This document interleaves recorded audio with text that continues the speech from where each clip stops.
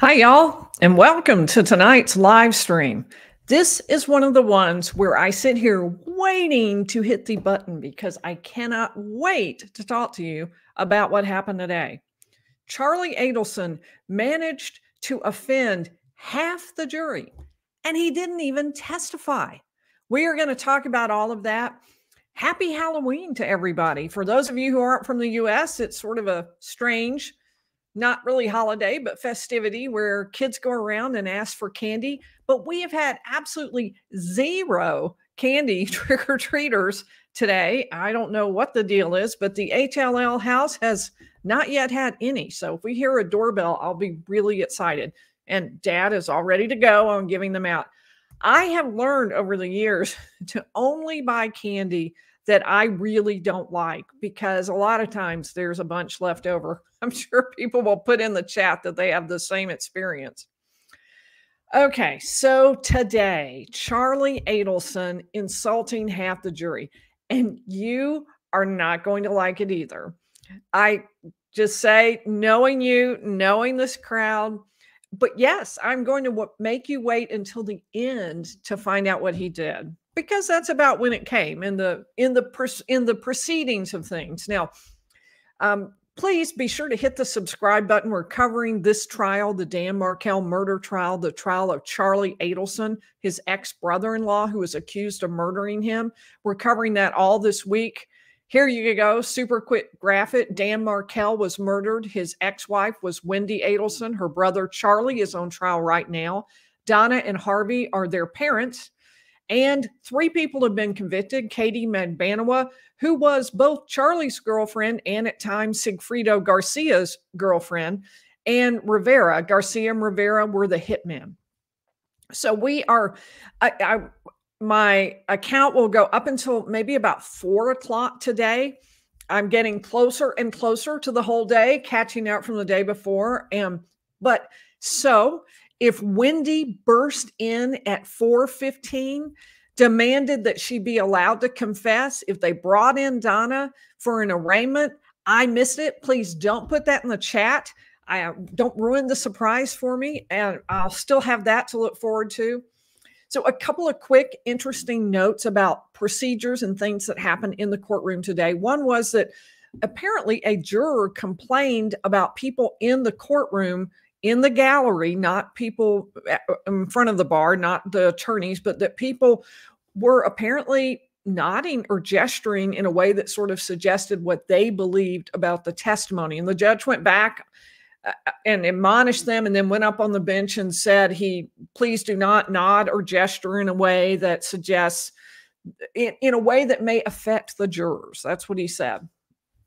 A cell phone also went off, and he had the person escorted out. It appeared that it was, very unfortunately, Dan Markel's mother, but she was allowed to come back in. But the judge was strict about saying no more cell phones. So I'll give you a quick ending from Monday with Mary Hull, the forensic accountant. I got part of what she talked about yesterday. I wanted to throw in an extra thing or two.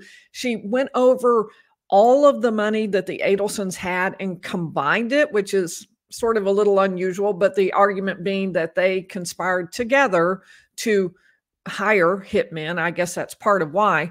That altogether, the Adelsons had $8 million in various accounts, not including cash. Wendy being the poor relation at just $500,000. They also, the witness pointed out, gave incentives to people to pay cash for their dental work, which apparently is a thing. And they had a lot of cash. In fact, they called it piles of cash. They talked about moving money from our pile of cash to your pile of cash. And you could just kind of picture it piled up like fall leaves or something, people diving into it. So next was Sergeant Corey Hale, who was asked about Jeffrey Lacoste and that statement Jeffrey Lacoste had made about there being a celebration dinner about a month after Dan Markel was murdered. The prosecution wants to say this was celebrating the fact that Dan Markel had been eliminated, that he was out of the way, that now at long last, Wendy and her 2 kids could move to South Florida to be near the grandparents, Donna and Harvey, and their their uncle, Charlie, that they would all be together now, and it was a celebration of that. Wendy adamantly denied that that was the case. The defense, the person who talked about this was Jeffrey Lacoste, Wendy's mostly kind of headed toward off again boyfriend at that time. And he said, he is the one who mentioned this celebration dinner. Lacoste said in his testimony in this case that he didn't tell law enforcement about this because he was scared. He said specifically that this witness said that, but this witness said, yes, he did tell us about that, which then led to cross. Well, so if he got up here and told us on the stand that he didn't tell you that, was he just wrong, lying, whatever, etc.? So let me do a quick check. I forgot to look and check and make sure it's all the sound okay. Marlon usually gives me a thumbs up. I don't see it, so we're going to assume it's okay. I did see a question. Is this only about yesterday? No, it's going to be mostly about today's testimony.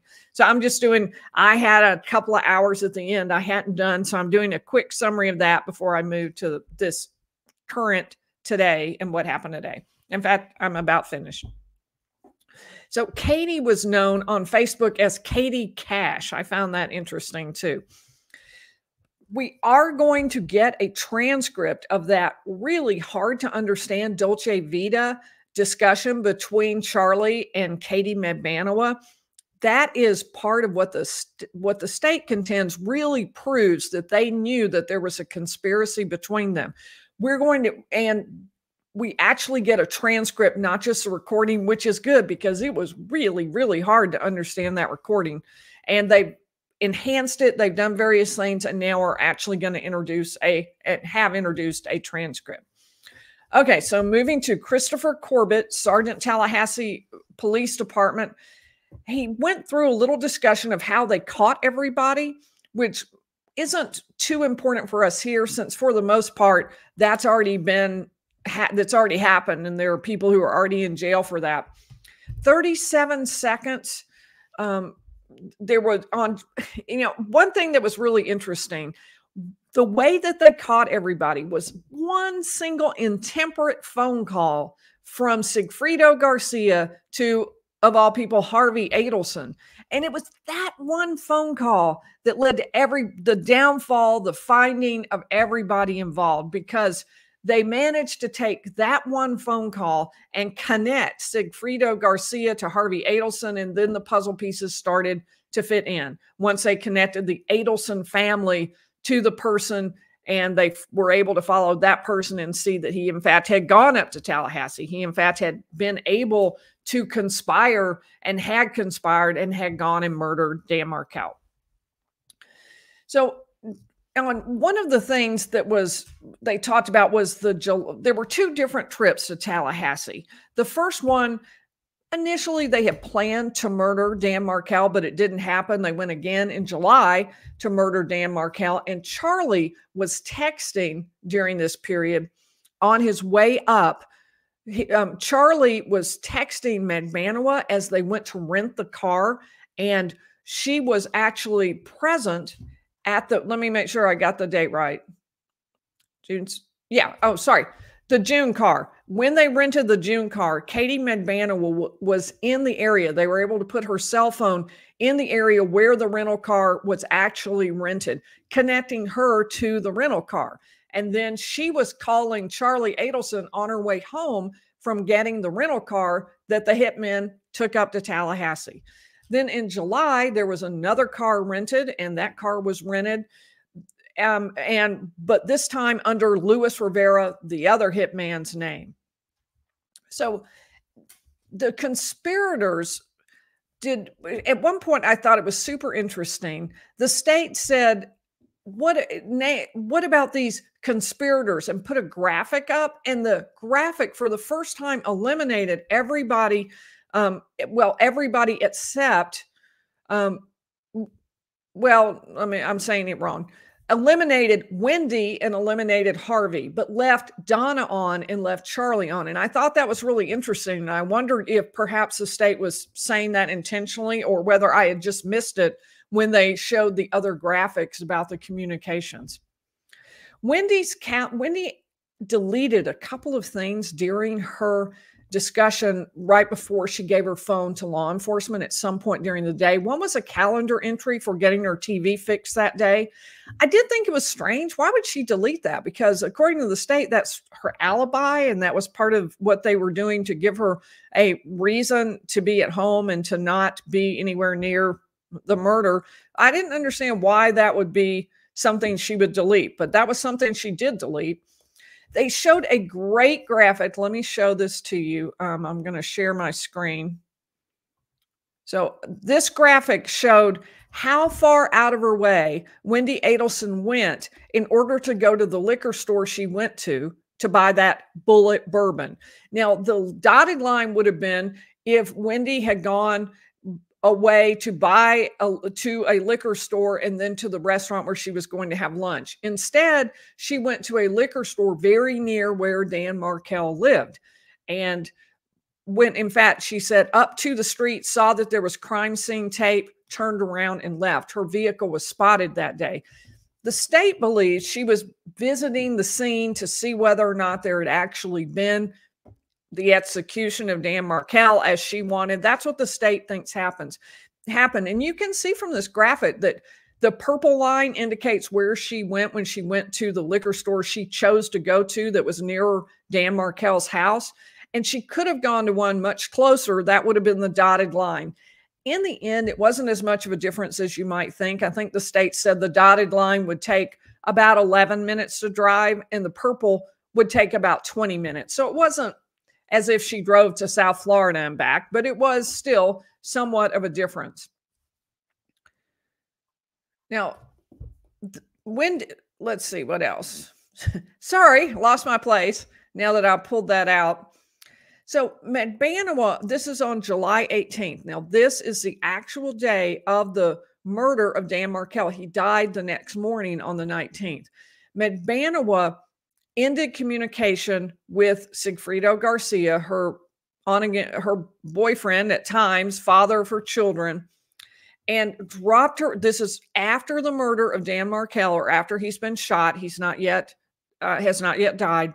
She drops her kids off at a babysitter's and goes to the area she goes to be with Charlie Adelson and stays with him all that night. A huge point that the defense made, that the prosecution made, was that Donna Adelson arrived, that she came by Charlie's house. Now, the state says the reason Donna Adelson came by the house was to drop off cash because Charlie was to give cash to Katie Madbanawa, who would then pass the cash along, keeping part of it and pass it on to both Sigfredo Garcia and also Luis Rivera, the two hitmen. She was going to pay them. She was the conduit to reach them. And so Donna Adelson stopped by the house. She was legitimately on her way up to see Wendy. She was from South Florida up to where Wendy was in Tallahassee and drove by near where Charlie's house was. But the state said, and let me show you the text that she sent. Donna Adelson said, call us ASAP outside your house. And Charlie said he wasn't home yet, 10 more minutes to get home. Now, at that point, Katie Madbanawa wasn't there either. But the cross was, first of all, the cross was that outside your house might have meant just along the interstate near your house, not literally outside your home waiting for you. And secondly, the state said, well, look, even though it's possible that she didn't have a lot of time because she was on her way, and we can tell, the state admits, when she got to North Florida, to Tallahassee, we can tell that. But still, the fact that she could have just stopped by and dropped cash off, that could have happened too. So this, to the state, suggests that Donna Adelson had the ability to be right there at Charlie's house to drop off cash. They believe that she did actually do that. Now let's move on to the next that I want to show you. So, but the argument from the defense, from the state, was that the entire theory of the defense is that Katie Madbanawa was extorting Charlie Adelson. She was blackmailing him, that she leading, or at least maybe being led by, unclear exactly who is in charge, but Sigfredo Garcia and Luis Rivera killed Dan Markel with the purpose of extorting or blackmailing the Adelsons. That's what they wanted to do, because they figured if they could get Charlie Adelson upset enough that, or maybe worried perhaps that he would be implicated, he would pay them money and they would be able to get an ongoing payment from him because of what they had done, killing Dan Markel. That's Charlie Adelson's defense. The state says, look, y'all are getting along fine. It isn't like this happens here. This set of text messages is just a few days later. It isn't as if Charlie seems really angry, like he doesn't want to communicate. Instead, there's communication that's positive and nice. I do want you to look at this one, though. I did read this a little differently than the state. I mean, maybe, I don't know. Catherine McManus was not really dating Charlie right now, but she says she wants Charlie to have a prescription called in for her because her scalp is irritated and she wants this kind of shampoo. My thought was, first of all, what woman who's recently dated and still maybe interested in a guy is going to say, hey, give me a prescription for my irritated scalp? I don't know. I question that. And I want you to look at this next message too. She says, no, it's okay. I feel better. I just suffer from bad migraines. It just sucks. And he says, don't forget to text Jerry your info. He will call it in for you in the morning. Sweet dreams. And I wondered, is this really a shampoo that's being called in? It sounded a little different from me. Give me your thoughts in the chat, if you would. I am kind of curious whether that seemed a little sketchy to you too. All right, just a second. Let me pull back into my notes so that I can keep talking to you. Now, there were these nice messages and nice communications, the state said, went on for a substantial amount of time. They clearly, the state believed, were friends. They weren't enemies. Charlie didn't seem to be threatened or like he was being extorted. The defense made some comments like that suggested they might argue otherwise, that maybe he was just trying to butter her up, be really nice so that she would be less hostile, less threatening to him. And the defense says that she actually threatened Charlie and his family and his extended family, not just Charlie, but his parents, his sister. And that was why he was paying money to Katie Medbanwa, and she was funneling it then to Sigfredo and Luis Rivera, or at least to Sigfredo. Luis Rivera, it appears, was really not cut in on the knowledge that all of this was going on. Now, there was new data in the presentation since I'm saying that wrong too.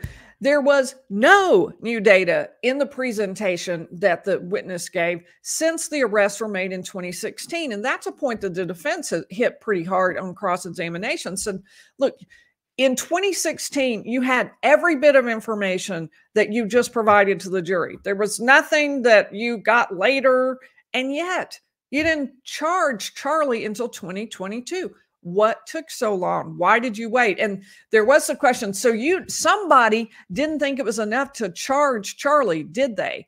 Objection. And then it got dropped from there. But that is clearly what the defense is saying. The defense is saying you didn't believe the amount of information you presently have was enough to charge Charlie. So why is it suddenly enough now?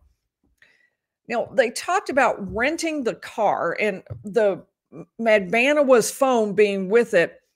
Yesterday, when she testified, I guess it'll be 2 days ago now, she said that she was not at the rental car location. Gave the defense another thing to say. Well, so if she told us yesterday that she was not at the rental car location, you have proof otherwise. You can see from what the cell phone data shows that, in fact, she was there when the vehicle was rented in June. There was a lot of talk about the birthday present to the father. Let me make sure I can get my right messages to you. I'm going to go ahead and pull this up so I can get it to the correct spot for you. So, and here, I'll go ahead and show you these. These are some continued messages. This is October, continued messages between Katie Midmanawa and Charlie Adelson that seem positive. He says, I love you. It makes me feel good that you care about me. I'm very lucky to have you as a part of my life. And the state says, does it sound like somebody's extorting him? Or does it sound like they're still friends? Like maybe they had worked together, not opposed to each other. Katie says in February of 2015, see, I always know how to make you smile. Yes, you do. Katie says, good, I love you. I love you too. All of these statements really do make it seem like, and okay, that's where I will break, because now I'm going to be talking about Donna Adelson and Charlie Adelson and their communications about Wendy, because we got a lot of really important information about Charlie Adelson and what he thought about Wendy. And we're going to get some more than that. But let me make sure I have not left anything out. Oh, I'll go ahead and start right there. Okay, so the state said that Charlie and his mom were meddling. They called it meddling in Wendy's life. And that this meddling was something that covered her personal life. It covered her finances. It covered pretty much everything about her. And this is, you're really going to get into this. I think you're going to like this. So let's take a look. In this first set of slides, the state is saying that Donna, the mother, Charlie, the brother, were meddling in Wendy's financial life. She had put down a deposit, or at least signed a contract, in order to purchase a home in Tallahassee. They didn't want her to do that. So this is all the way in 2013. She's divorced, but she's not. Dan Markel is still alive. And Wendy, here's what they wrote about that. Charlie Adelson is upset when he hears that Wendy was going to be buying this house. She never told me. Why is she doing this? She never mentions it to me on the phone. I guess it's because it's stupid. Did Danny give her permission to move? Schools? And then later, Charlie says, spoke to Wendy for 20 minutes last night. She texted me today that she pulled the plug on the house. And Donna writes, wow, Charlie, thank you. Again, how did you accomplish that? You are a miracle worker. Tell us. And Charlie writes back and says, it took about 15 minutes of talking to her. I basically told her owning a house is like getting married. Renting is like dating. Why the F would you want to get married again? And so this was something that the state said showed that there was this constant oversight. There was micromanagement, that they felt like they were kind of in charge of Wendy's life, and she wasn't able to make decisions on her own. That's how I interpreted it anyway. Now, on February 15th, this is before the murder of Dan Markel, but in the midst of the heated battle over this divorce and over specifically the custody issues related to the children. And Donna writes to Charlie, because in opening, we learn that Charlie's side is going to say he wasn't really all that involved in any of this, that Wendy testified to that too. He wasn't involved in Wendy's divorce. Yes, her mother was overprotective. Yes, her mother might have been sort of meddling, but Charlie, no, not so much. So, but here's Donna writing to Charlie about the divorce. Wendy's totally stressed out. Yesterday was a rough one. She will probably have to go through another depot. Outrageous. Her attorney will claim he is abusing the justice system by filing repetitive motions on issues that have been resolved previously. Did I say his attorney? Her attorney. And oh, by the way, the $500,000 account is the same $50,000 that he tried to get his hands on last time, but it was always in Wendy's name. And then Charlie asks, is Wendy mad at her attorney yet? Donna says, yes, but don't get jet worked up about it. She's too stressed about it. Let's just keep conversation with her light and not add to what she's dealing with. Let her just get through Monday with positive family support. Nothing stressful. Trust me on this. So they were busy talking about the divorce. It wasn't as if Charlie didn't know some of the problems.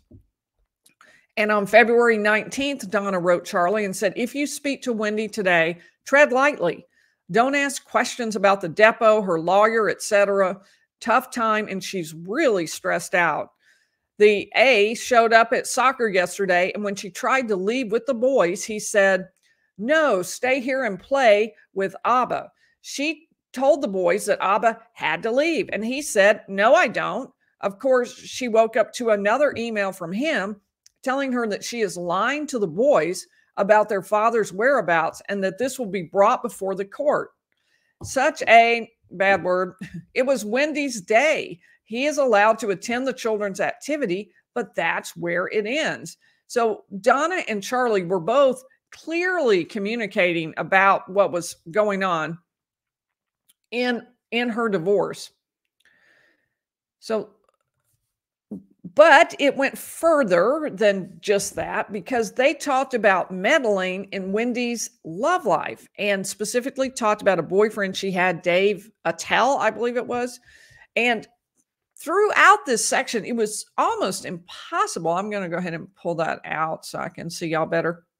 See y'all better. I guess it doesn't really work that way. You can see me better.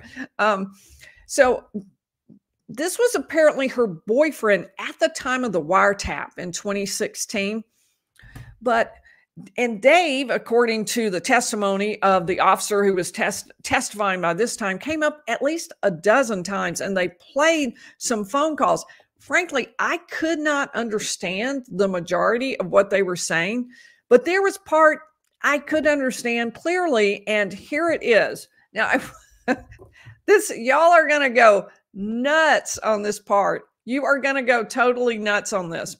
So go ahead, fingers poised over your keyboard for your chat or your comment, or if you're on your phone, get your thumbs ready, because you are definitely going to want to comment on this. Now, Charlie was discussing with his mother the love life, or lack thereof, in their opinion, of Wendy. And it sounded like maybe Dave had proposed and Wendy was going to turn him down, or thinking about turning him down. That's what I gathered, although it was super hard to hear. This part was not. He referred to older women as like a car with high mileage.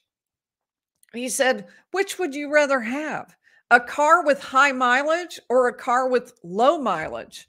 He was basically saying that no one would be interested in Wendy, because not only did she have kids, which was horrendous, but she was ancient and clearly a car with high mileage.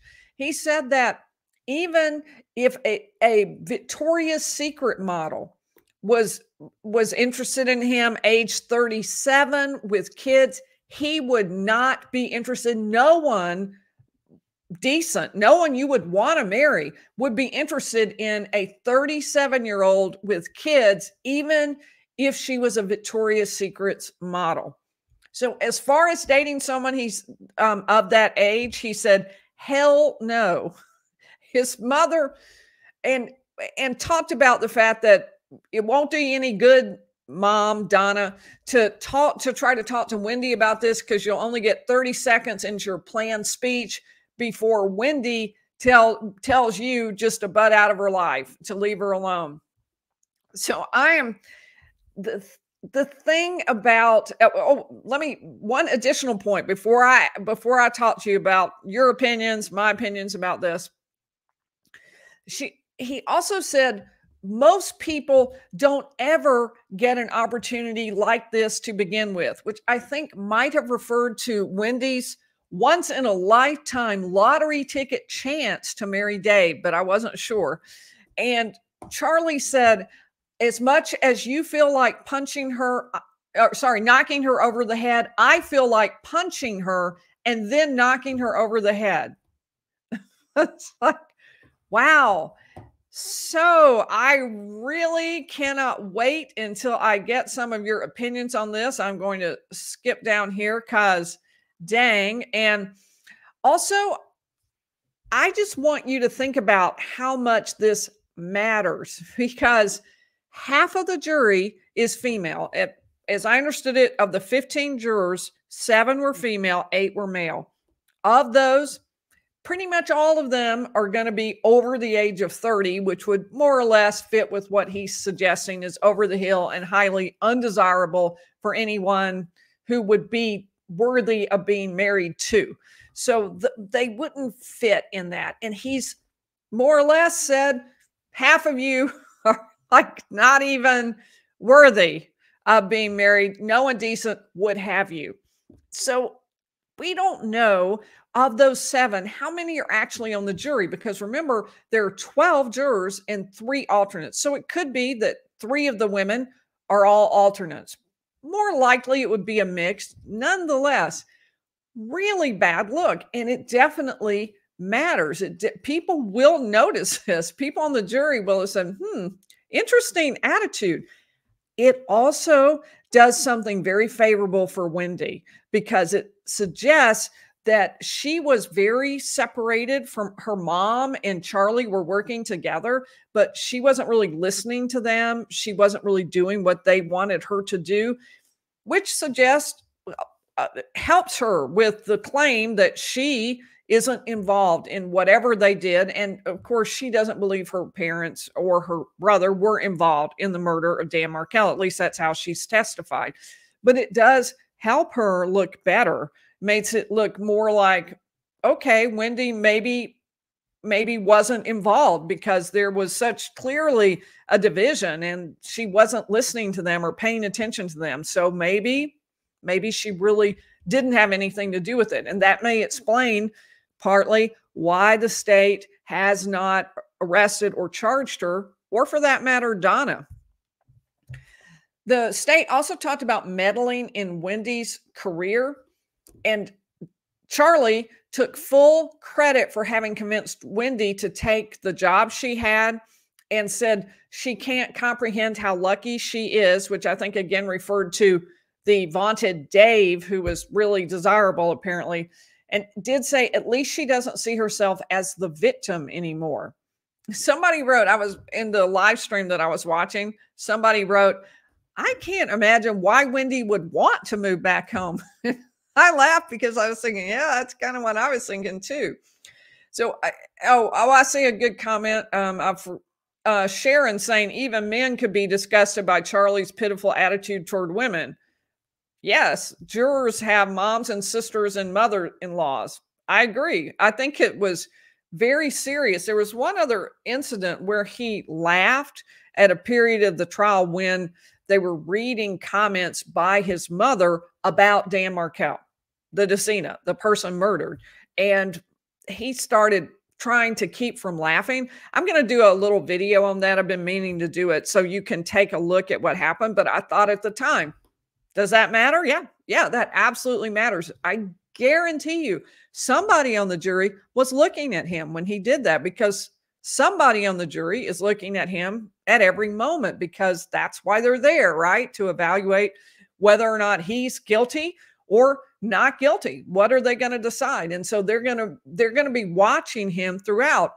Will every single person on the jury have seen it? No. But will somebody have seen it? Yes. I think that there will be people who've seen it. So I am looking forward to reading some of your comments when we go back, because I figure I'm going to get some really funny comments. I was truly amazed that he said that. He didn't know, of course, it was a wiretap.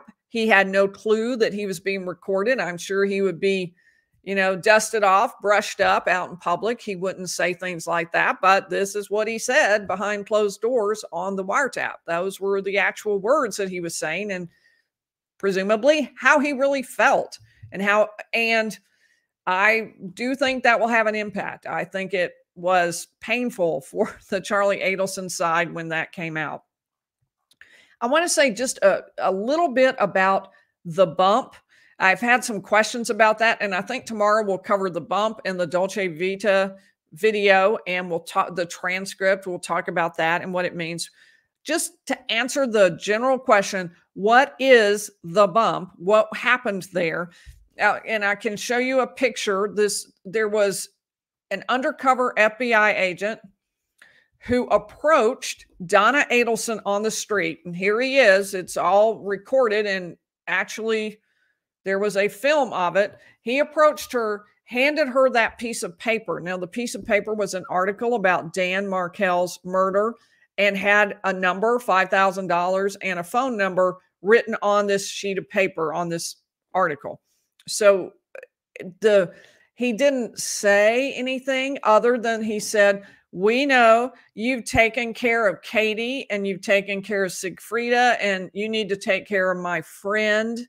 Made some comments like that, but didn't say anything more than that. Didn't say that this was not clear at all about what it was that he was saying she needed to pay for. The prosecution says, the law enforcement said, the reason they wanted to do this was they had, by this time, oh, good grief, did I not? I looked at the pictures. They were really helpful, but I forgot to show them to you. Okay, there's Donna, and here's Donna again. That was the further out. You can see him handing her the piece of paper, and you can see him talking to Donald Adelson. She was on her way to pick up the kids. So what law enforcement said was, by this time, it had been, oops, didn't mean to hit that. Hit it again. Okay, here we go. So by this time, it had been 2 years since the murder. So all of the conspirators weren't necessarily talking about it anymore. So they needed to do something that would sort of prompt everybody to get involved talking about this again. And so what they would do is they would pass this to Donna and see what happened. They said they had noticed before that there would be conversation from Donna to Charlie. He would talk to Katie. She would talk to Sigfrido and Luis Rivera. And it went along a chain like that. Or if they had to communicate the other way, it went backwards along that same chain. And so they said they wanted to see, would it happen again? Is that the same way it would work this time? And they concluded that, yes, that is exactly how it worked this time. But tomorrow we'll cover the conversations between Donna and Charlie that followed this. I'll give you just a little preview so you can take a look. So, and sorry for the fuzzy. Oh, not fuzzy for you. You aren't even seeing it. Okay, here we go. One of the things Charlie said was, does Wendy know that? Does it involve Wendy or anything? Donna was being very, very cryptic on the phone with Charlie. And notice how Donna says 6 times, no, no, no, no, no, no. So, oh, it's only 5. The last one is a so. I'm sorry, I can't count that one. But said that really clearly. She said, let me just talk to you later. And they go on, does it involve me or other people, says Charlie. Donna, well, probably both of us. I'll give you just a little more to tantalize you. Donna says, probably the 2 of us. So you probably have a general idea what I'm talking about. And Charlie says, all right. So that is what we're going to get into tomorrow.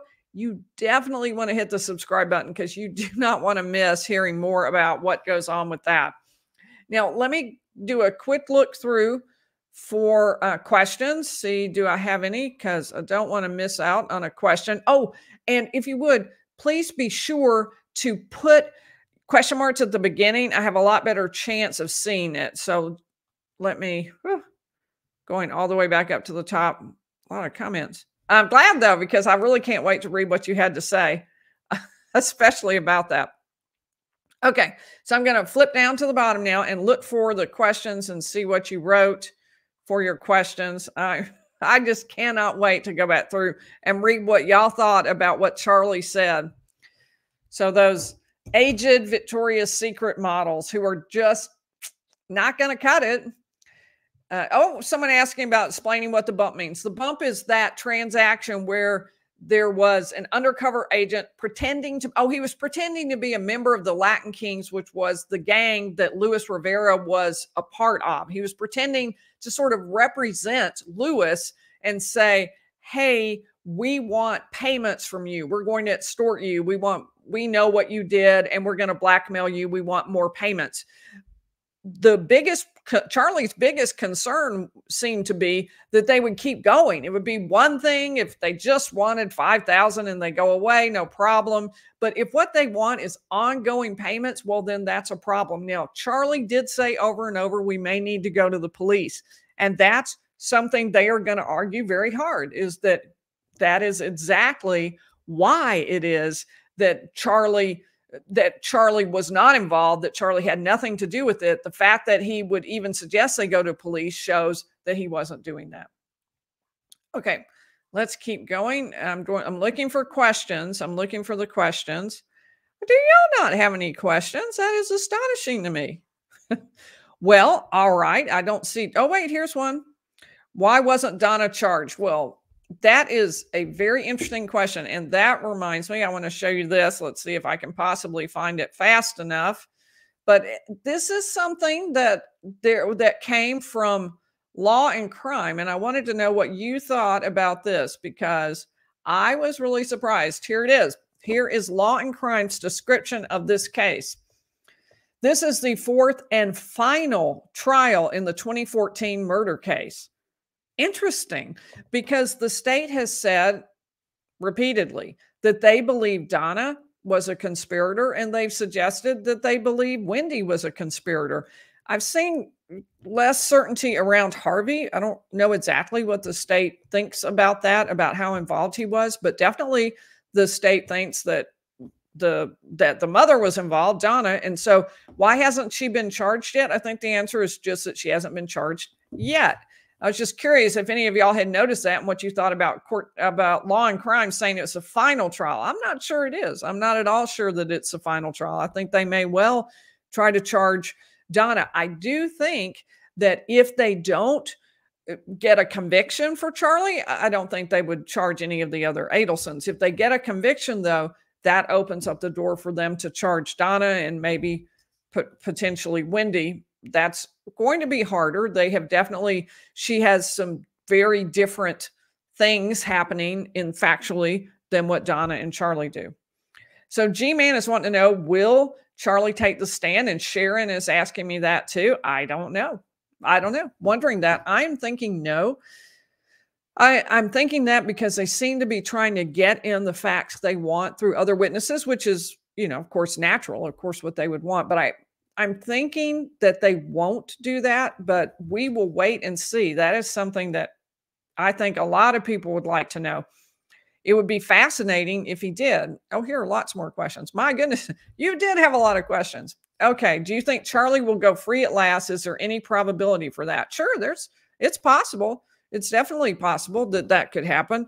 I think that they waited a long time because they wanted to make sure they had enough evidence. And I think they must have had at least some concerns that maybe they did not. I think they would have charged him 6 years ago, and they don't have a lot of additional evidence. So somebody made the call that I think that's what we had is enough, whereas somebody back then wasn't sure enough to move forward. So at this point, he is being charged. The truth is that convictions go, according to federal research from the Pew Research, in federal cases, over 99% of trials result in a conviction for the defendant. So anytime that you want to predict, will he go free? Your prediction is probably going to be nope, not going to go free. So that would be my prediction because it's safe. But I do think the defense has done a great job on cross-examination. I think their theory of the case is not exactly clear yet, and they have not made that theory reality yet. Will it take Charlie testifying to do that? I do not know. I am very curious. I have not seen Wendy in the courtroom. She may still be, after she first testified, she was kept under the rule of sequestration and was not to hear the testimony of anybody else because she might be called back. And I don't know if that happened after she testified the second time, if she's still under that rule, but she may not be able to be there. That may not be possible. Do you think Charlie, this is Tam saying, do you think Charlie, oh, I forgot to say who that was, Javon. Okay, Tam says, do you think Charlie has plausible deniability with his excuses for the relationship being on the rocks, and she was extorting him. Well, I would say, Tam, that it's the chances that a defendant wins are very small. What are the chances he has here? I think they're doing a good job of bringing out the facts that they have, and then we will just have to see kind of where that takes things. What is the situation with the second brother? The second brother appears to, there was a second brother, but he appears to be completely uninvolved and very separate. The state simply used the fact that his relationship with his mother was fairly strained, apparently because the mother was very actively involved, at least the daughter-in-law felt like, was actively involved in the marriage, and therefore they sort of cut ties. And so there hasn't been a lot of communication. So I want to say thank you to Janet Stuttered for the super chat. And she asked me, did they 6 years ago, did they Katie or Lewis? 6 years ago, maybe, did they Katie or Lewis? I am so sorry, Janet. I am not sure what you are asking me about. So Katie and Lewis have both gone to jail, if that's what we're asking. They both have, as has Sigfrido. Katie is serving life sentence without parole, so is Sigfrido. Lewis got a lot less. He turned state's evidence, testified, pled guilty, and he got 7 years on top of a sentence he already had to run concurrently. So it was a 19-year sentence, but only 7 extra, if you will, because he was already being, he had already been charged and was going to be spending time in jail on another matter. So that'll be it for tonight. Be sure to hit the like button and the subscribe button. Thank you to our moderators, and I will see y'all tomorrow night at 7.